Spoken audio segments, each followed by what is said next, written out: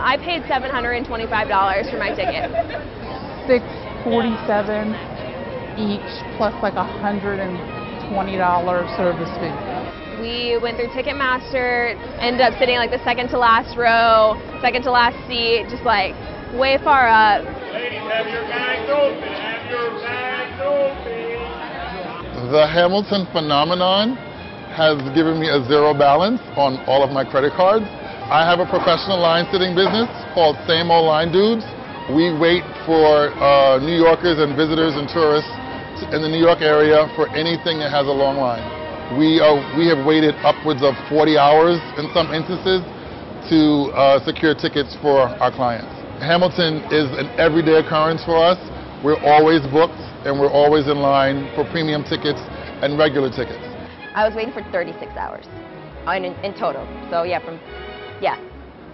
and obviously you have to bring deodorant. You have to because you're not going to go back to shower. So bring deodorant, your toothbrush. Find bathrooms in hotels to like do your business. How long have you been in line today? Since 8 p.m. yesterday. So about 24 hours. About 24 hours. We knew we were getting here Thursday night, and because just the knowledge we've had from reading online forums and our past experience, we knew we probably would not get in until Saturday. But I think the reason the line is so crazy right now is because Lynn, the writer and the guy who's playing Hamilton, announced yesterday that his last performance will be on July 9th.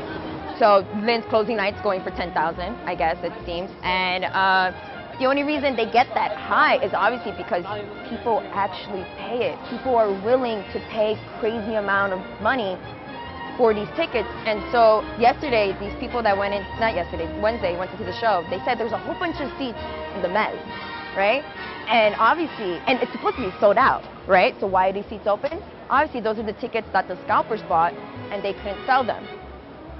But I have also entered the lottery a bunch of times. I was here for spring break, and I entered the lottery 7 days. I was in a group of 20 people. I had them all enter it, and we all lost it over and over again. But it was totally worth every penny of all the money I spent on this show. I mean, spent more, of course, at the bar and the merchandise tables, got souvenirs and all that stuff. This is a rap hip-hop musical about a president. Like, it's historically accurate. It's bragging rights to me and all my theater community friends. Like, I texted so many people and everyone's jealous. I would be so much more interested in politics if everything was a rap battle instead of a regular political debate. We hold these truths to be self-evident that all men are created equal. And when I meet Thomas Jefferson, I'ma compel him to include women in the sequel.